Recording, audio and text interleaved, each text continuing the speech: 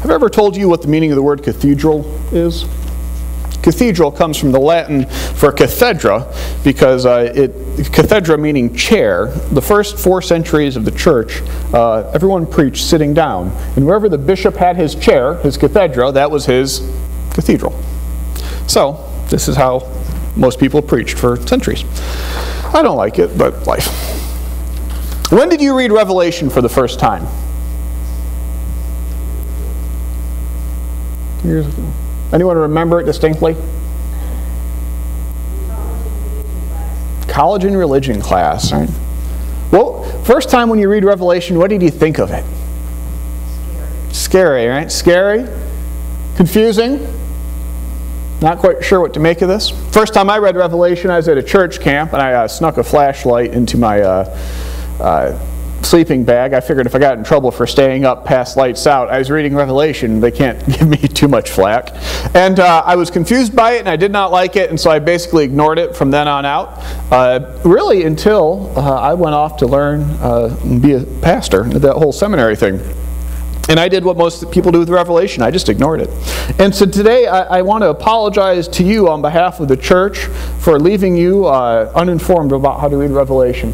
There is a good and healthy way to read Revelation, such that it's not scary and such that it's good news, but the church has done a really bad job of doing that, of teaching that for a long time now. And so I feel like the church owes you an apology for that. The person who taught me to read Revelation well, to read it as a book of hope, as it is meant to be, is a guy by the name of Mickey Eford. A guy who, when I first had him in class, he had been teaching for longer than I had been alive. That's how long he had been teaching class at Duke at that point.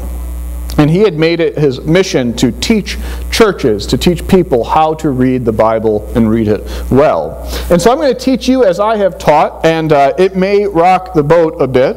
That's what happens when you talk about Revelation. If you preach it, people either ignore it or they get really serious about it, and the people who ignore it don't want to touch it because it's scary, and those who get really serious about it,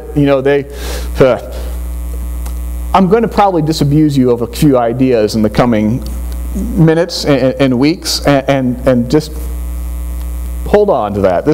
Hold on. Here is the most important thing to hold on to as you read the book of Revelation. It is a letter of hope for persecuted Christians. That's what this is. Revelation is a letter of hope for persecuted Christians. If ever you have any doubt about what's happening in the book of Revelation, you remember that, you're going to get back on track. It's a letter of hope for persecuted Christians.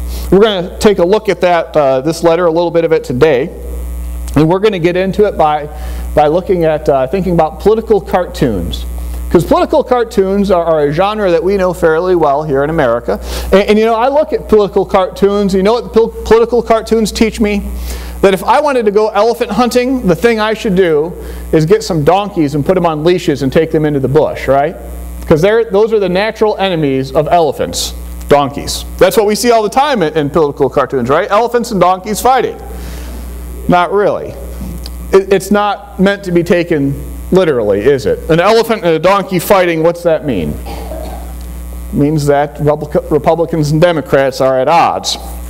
And so we know how to read a political cartoon, and we know what all the symbols mean, don't we? If you see an elephant, what's that stand for? Okay, donkey, what's that stand for? 9 people in long black robes, what's that? Supreme Court. Black dude with big ears? President Obama, right? You go through these, you haven't seen that? I see that all the time. Yeah, there are caricatures we have of people in political cartoons. Thin black glasses and bright red lipstick. Who's that? Sarah Palin. Right? You know this if you see a political cartoon, you know how to understand the symbols of the political cartoon, and you know what to take from it, and you know not what to take from it. Would you ever use a political cartoon to understand geography? No, because they reduce geography. They never get it to scale, and you would never look at it to try to understand exactly what a person looks like. Every person who shows up in a political cartoon is a caricature. Right? So political cartoons we understand because we live in the 21st century America. We understand 21st century American political cartoons. In many ways, trying to read the book of Revelation is like someone from the 7th century Spain trying to read political cartoons from this time period. You could do it, but you'd have to get educated about the politics of the time. And so if we're going to go back and read Revelation, the first challenge is that we need to understand the symbols. We need to understand the symbols, the numbers, the colors, in the same way that we understand that a tall dude with a beard that's red, white, and blue with a top hat is Uncle Sam. Right? We need to be able to make those connections. And so I've given you a list. If you didn't grab one on the way in, grab one on the way out. There's a list of rules for reading apocalypses. The book of Revelation, the genre is an apocalypse. And what you have here is a list of rules. For example, every number means something other than the number. Let me parse that out. 3 is always the number of heaven, the realm of the Spirit. 7 is always the number of completion. 10 is always the number of inclusion. 12 is always the number of the people of God. If you see 12 in Revelation, it has nothing to do with 12 things. It has to do with 12 tribes of Israel or 12 disciples. It has to do with the entirety of the people of God. And we'll get into this in a while when we look at the end, but the city of God that comes that has 12 gates and 12 stones, that's where the 12 people live, all of God's people, because 12 means God's people. And so other things, if something is measured, it is protected. Colors all have meaning. Black means the absence of something. Red means war. Take this with you, and as we look through Revelation, keep this right there next to you. And then on the opposite side of it is a schedule. This is what we're going to be looking at between now and Easter. And so read ahead if you want. Read ahead, take a look at it, bring your questions. I'll answer any questions you have at the end of the sermons. And I can't promise I'll have all the answers, but I'll take a swing at them. And as you can see, all the chapters, that we're not going to go through the chapters 1, 2, 3, 4, 5, etc. because an apocalypse is non-chronological. It's not going in order of time. It's topically arranged, not chronologically arranged. So you don't have to read it in order to understand it. This is not meant to be a timeline. This is meant to be a letter to give persecuted Christians hope. So we're going to start today with, not with the beginning. Usually we start with the beginning, a very good place to start and all that. But Revelation, like the book of Job, makes no sense unless you know the ending. If you don't know the ending, if you don't know the hope that you're driving to, what ends up happening is you get in the middle of you start reading, you get to the middle of the book, and you get into the 4th trumpet or the 3rd seal or the next beast that comes up, and you think, oh my God, this is confusing. I'm done. Move on. And to read Revelation, you got to have the ending clearly in mind. And so that's what we're going to do today. We're going to start with the ending to make sure we understand the hope that this letter offers. Now, this hope is not going to come across as quite as powerfully as it would have to the first audience, because this is the second challenge of reading Revelation. The first challenge is we don't know the symbology of the time. The second challenge is we're not persecuted Christians. Remember, this is a letter of hope for persecuted Christians. Anyone here feel persecuted for your faith?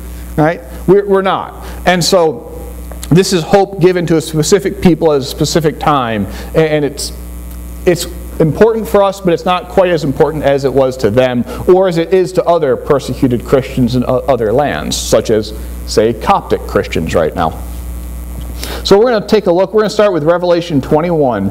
I saw a new heaven and a new earth, for the first heaven and first earth had passed away, and the sea was no more. Does this mean that we're all going to go thirsty at the end of Revelation? No sea anymore? Well, this is the first symbol we look at. Go back to Genesis 1:1, when the Spirit of God is moving across the what? The waters. That's how creation begins. The Spirit of God is moving across the waters of chaos. And then in Revelation 13, the beasts all stand for nations. When the beast comes up out of the waters. And so the waters of chaos, the waters where the beast or nations come from that persecute Christians, to say the sea is no more is not to say we're going to go thirsty. It means that you don't have to worry about chaos anymore. You don't have to worry about more nations to rise to persecute you. Moving on, it says, death will be no more, mourning and crying and pain will be no more, for the first things have passed away. Well, why has death stopped? because persecution has ended. The persecution that they're enduring is the persecution under the Emperor Domitian in the mid-90s. This letter was written in 94 to 95, and Domitian dies in 96. And so to say that death is no more is to say that Domitian will stop persecuting you. And this comes from a time when some of the emperors had used Christians as torches, douse them in pitch or pine tar, tie them to a tree, and light them on fire to light the emperor's feasts. And that was how and so the idea that death would be no more and Christians would stop being used as tiki torches, that would be a good thing, right? So we continue reading. The one who is seated on the throne said, "See, I am making all things new. Write this, for these words are trustworthy and true. I am the Alpha and Omega, the beginning and the end." The promise Revelation makes is that God is there at the beginning and the end of all parts of our lives. Alpha and Omega. Alpha and Omega are the first and last letters of the Greek alphabet. It'd be like saying A to Z today. But as for the cowardly, the faithless, the polluted, the murderers, the fornicators, the sorcerers, idolaters, liars, their place will be in the lake that burns with fire and sulfur, which is the second death. Those who turn away from God will not only face the first death, which we all face, we all will die, but the second death is separation from God. That's something that they choose for themselves. And what we see here is a pretty black and white situation, right? You follow God, great. You don't follow God, you're burning. In apocalyptic situations, when members of your community are being used as torches, everything gets very black and white. There's not much room for shades of gray when this is the level of concern you have for the safety of your family. And in the Spirit he carried me away to a great high mountain and showed me the holy city of Jerusalem coming down out of heaven from God. It had a great high wall with 12 gates, and the gates had 12 angels, and the gates are inscribed with the names of the 12 tribes of Israelites. God will provide this place for 12 to live. What is 12? 12 is God's people. And then the angel who talked to me had a measuring rod of gold to measure the city. The city lies 4 square, its length the same of its width, and he measured the city with his rod 1,500 miles. Its length and width and height are equal. In an apocalypse, whatever is measured is protected. That's how you declare this is now protected by the one who measures it. And it's measured as a cube, right? There's only one other cube in Scripture. It's the cube that's measured the space of the Holy of Holies, the inner part of God's temple. And so to say that this is a cube is to say God will be with you in this city as God was with you at the temple that was destroyed. The wall is built of jasper, while the city is pure gold, clear as glass. The foundations of the wall of the city are adorned with every jewel. The first jasper, the second sapphire, the third agate, the fourth emerald, onyx, carnelian, chrysolite, beryl, topaz, chrysoprase, jacinth, and amethyst. And the 12 gates are 12 pearls, and each of the gates is a single pearl, and the rest of the city is pure gold, transparent glass. This is a book of symbols. It's not an allegory. And the difference between the two is symbols have a meaning. Like this 12 stands for the people of God. If it was an allegory, every single detail would mean something. This is not an allegory. The fact that there are 12 different types of stones representing the 12 different types of people, they're precious stones, so God's people are precious, but that's it. There is no hidden meaning in the 12 different types of stone. There's no like secrets to be unpacked. There's no Bible code here. Somehow mystic voodoo, you can tell the future because of the order of the stones. Nope, just 12 precious stones because God's people are precious. Who is it that said sometimes a cigar is a cigar? You've heard that phrase? I'm trying to remember. Sometimes it is exactly what it looks like. And that happens here in Revelation. But nothing unclean will enter it, nor anyone who practices abomination or falsehood, but only those who are written in the Lamb's book of life. If this is describing the end of all time, you might wonder, why does it talk about anyone who practices abomination still being around? This book was not written to a group of Christians who wanted to talk about the end of time. This book was written to a group of Christians in the year 94 and 95 who needed to hear about the end of persecution right now. Don't talk to me about the end times. Talk to me about this emperor leaving because my people are being tortured. Right? And so this is not trying to describe the end of all time. This is describing the end of the persecutions. And at the end of the persecutions in the year 96, there were still people around who would practice abominations and those who would lie. And that's okay. All right, this is not trying to describe the end of time. This is trying to describe the end of that particular time of persecution. All right. That's the original context of it. Now, once you're through the persecution, Revelation 22 tells us that we as Christians get back to doing what we are meant to do. Then the angel showed me the river of life, bright as a crystal, flowing from the throne of God and of the Lamb through the middle of the streets of the city. On either side of the river is the tree of life with its 12 kinds of fruit. 12, so what are we talking about? People of God. And so the 12 kinds of fruit, what do they have next to them? The leaves that are for the healing of the nation. And so the people of God are meant to be working for the healing of the nation. All right, that is their purpose. Once persecution passes, then Christians can again focus on healing the nations.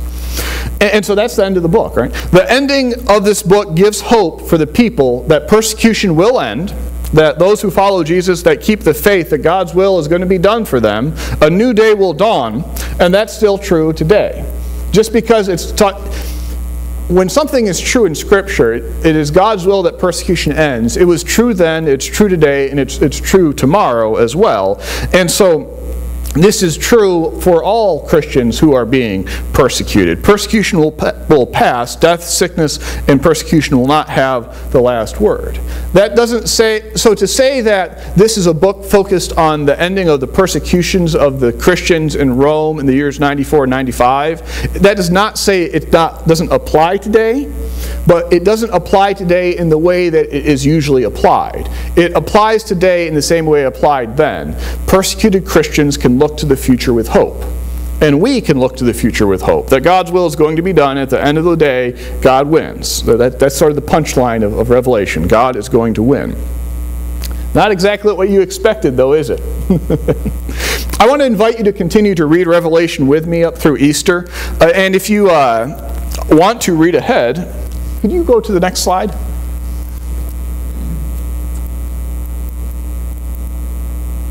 This Revelation for today, that book, it's that skinny. You can read it in about 2 sittings, at least I did. That will go through the entire book of Revelation, and it will show you what every symbol means. And go to the next slide. Left Behind, that's the same author, and he, instead of going through the book of Revelation, in this book, it's 68 pages long, so it's rather short. Eford goes through the major symbols, Antichrist, millennium, rapture, all these terms you hear tossed around, and gives context for where they come from. For things like, for example, the Antichrist, he's not in the book of Revelation. Not at all. If you look for the word in the book, you won't find it. It's in a different book of the Bible and in a completely different context. And we're going to get to that in coming weeks. We're going to sit down and we will talk about how did Revelation get so messed up.